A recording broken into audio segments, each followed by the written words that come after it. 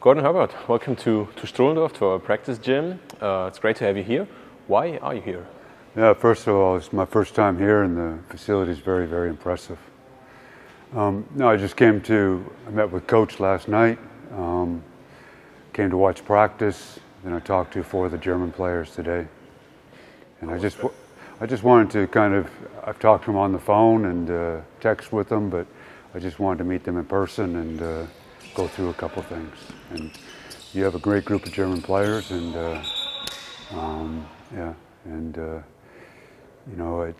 it's a very interesting group, and all 4 will be in serious consideration for the national team window in November.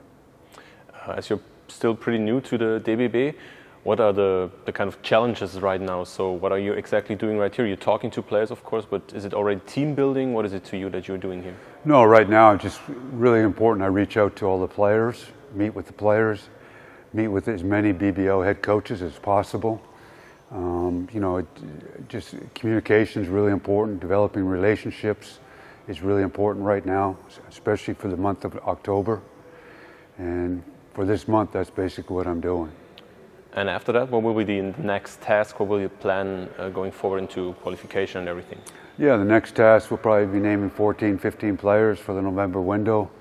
That will come later in the month of November. And then kind of figuring how we're going to play. And to a certain extent, it's a philosophy, and we have to adjust it to what players we have. You're talking to Johan too, to our coach. I think you also fought some battles. What do you remember him about him as a coach? Yeah, I mean it's always that way. Sometimes when you coach against coaches in the BBL, it's intense. And then the press conference afterwards. No, he's a very, very good coach. We're both intense. But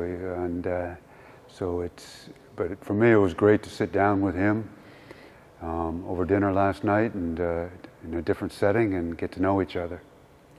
How is it to view the players as your players kind of right now that you want to acquire for the team maybe in comparison to playing against them? Do you view them any differently, or is it basically the same thing in like kind of scouting? No, not really. Right now I'm just trying to develop relationships with players, and over the next 4 windows you might see 30, 35 players representing Germany at different times. There's injuries, there are contracts, some players are tired. So there's a lot of factors going on. There's a lot of moving parts in this job, and you have to adapt to the situation. All right, sounds pretty interesting. So thank you for your time and enjoy your time here. Yeah, thank you.